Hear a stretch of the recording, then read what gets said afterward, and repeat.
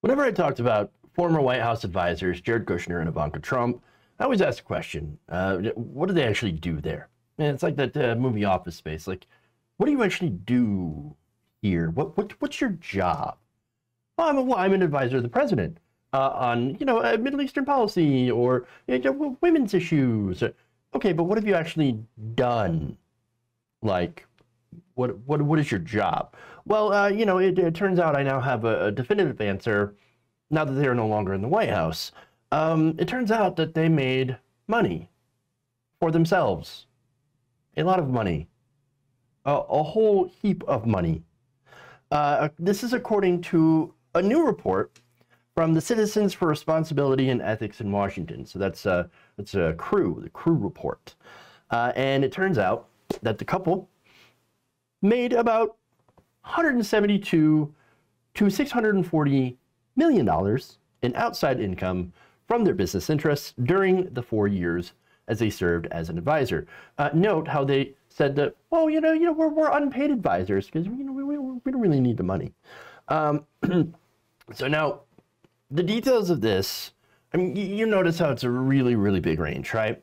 So now it's reported and explained by CREW as the income being reported itself in broad ranges. And it had actually covered several months before they joined the White House, according to the group. So look, they're trying to be accurate and saying, look, yeah, of course they made a lot of money, but I mean, a big chunk of that could have been before they, got into office in the first place. So before they actually had to, had to like divest, right? And of course, we're going to find out that they didn't also divest from a lot, even though there was some divestment. Still, that, even the lowest amount is absolutely mind-blowing. It works out to about, the lowest amount works out to about $43 million per year, or $21.5 million each.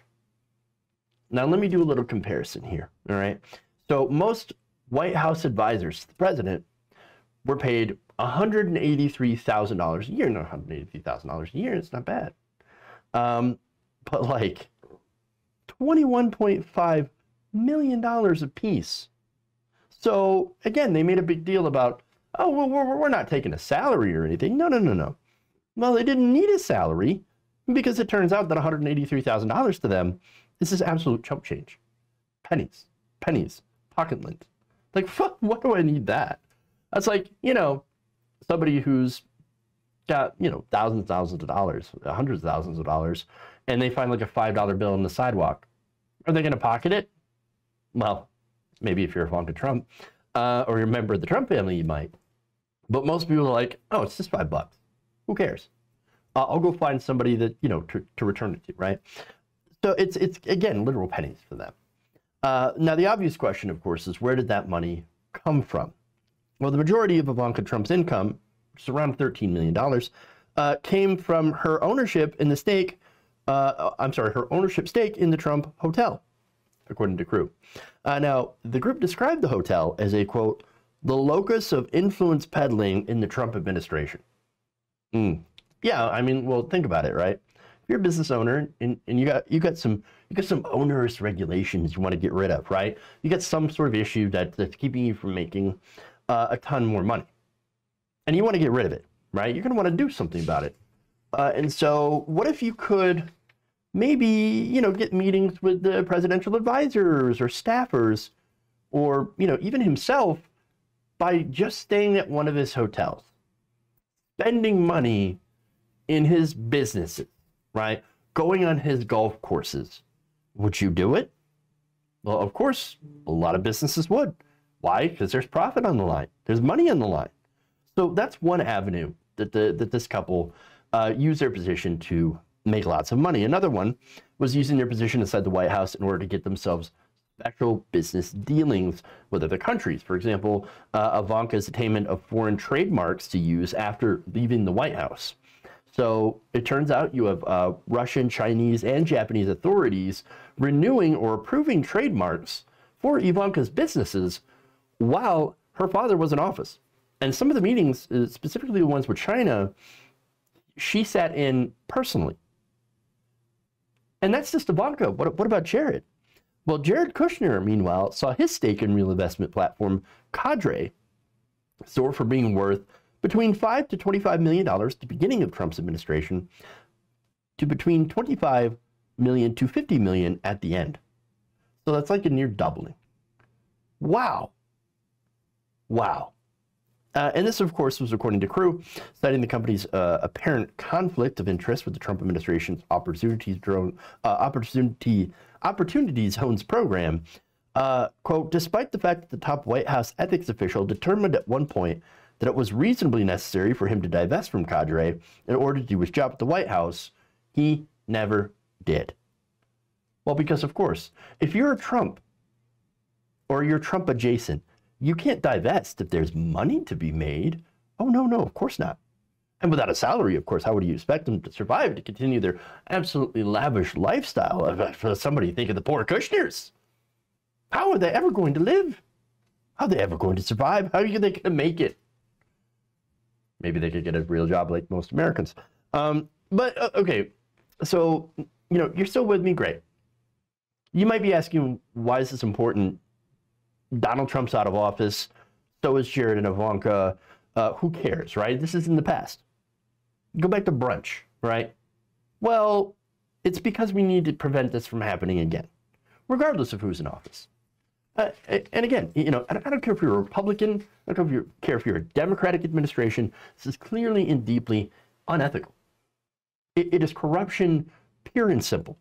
And yes, I think we should hold people accountable when they abuse the rules for their own personal benefit.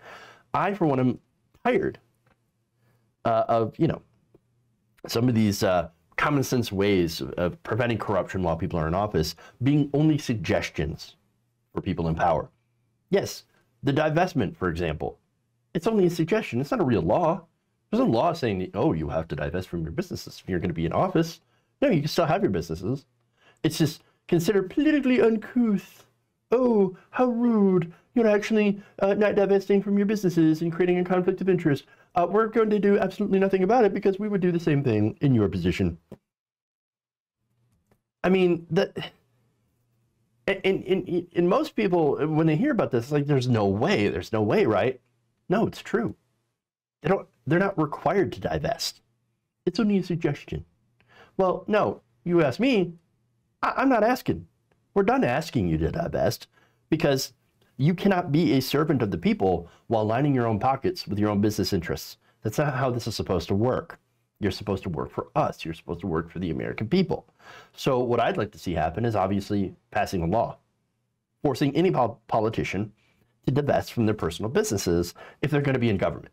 Simple as that. Pass a law with strict penalties. I'm talking like removal from office if you're caught and jail time. All right? I'm done with this. I'm done messing around with these corrupt politicians. Now, of course, the reason that won't happen is because in the current Congress, well, it's filled with corrupt politicians. Unfortunately, many of them will not do that because they have conflicts of interest in business as well. And not only that, but many of them get, massive amounts of political donations from these corporations, from these business interest lobbyists. And many of them, once they're done in office, they end up going to serve in businesses. And so that's the system that we're in. And it's filled to the brim with corruption. Nancy Pelosi, for example, gets health insurance money from health insurance companies and big pharmaceutical companies, and she fights against Medicare for all. And then you have Ted Cruz that gets money from giant oil companies. And guess what? He continues to fight against anything to put a stop to climate change. This is an example that is 100% bipartisan. You have politicians on both sides of the aisle that end up getting paid by the same people or, corporations in general. And so this corruption is preventing people from actually having a government that tends to represent us.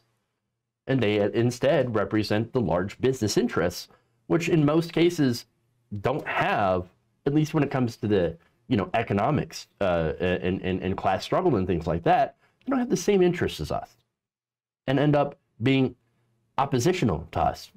Raising wages is a great example. And so a lot of corporations are against raising the minimum wage, whereas most Americans are massively in favor of that. And so, again, what we need to do is we need to push for these laws, but first, obviously, we need to get we need to elect politicians who are not tainted with that money, and then when they're in office, push them to get that money out. Obviously, it's going to take a long time to do it. Corruption, this deep-seated and deep-rooted into our system that invites it, is going to be incredibly difficult to root out.